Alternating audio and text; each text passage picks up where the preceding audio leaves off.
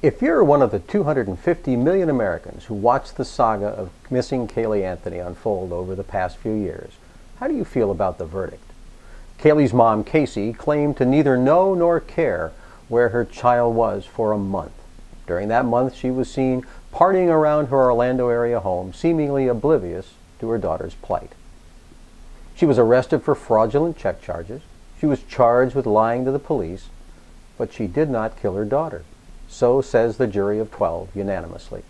It's easy to get into one's knower judger and proclaim she did it. And it's even easy to go out on the streets and protest violently that the jury didn't get it right. But the prosecution did not develop enough irrefutable evidence so that a jury of 12 could put Caylee Anthony to death.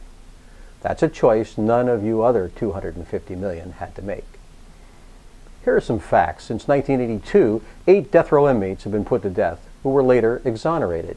But it's still easy to convict at the water cooler.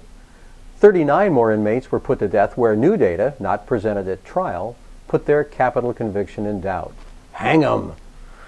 Juror number 12 in the Anthony trial felt so threatened by the backlash from the verdict that she quit her job at a local grocery store and moved out of state.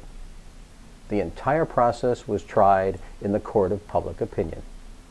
Talking heads were on night after night, convincing us that the prosecutors had it right by pursuing the death penalty, that jurors, with all that evidence for what an uncaring slut of a mother Caylee Anthony is, wouldn't dare turn her loose. Only Caylee Anthony knows whether or not she's responsible for little Caylee's death, and she's not offering up any evidence. That's our way here in the good old US of A. We cannot be forced to incriminate ourselves, and we are considered innocent until proven guilty. But here's my point. We want to punish. We want Casey to pay a price for being so despicable. Let it go, America. Move on. While I would applaud the cause of Caylee's death being discovered, there's no right or wrong in this process of jurisprudence. The jurists did their job with the data they were given. They certainly have my permission to sleep well tonight. Sure, Caylee Anthony's not Mother Teresa, but us carrying on like school children robbed of our recess, righteously claiming right from wrong, only serves to perpetuate our knower judger ire, and we know what that can do to us. As for Ms. Anthony, I love you. I'm sorry. Please forgive me. Thank you.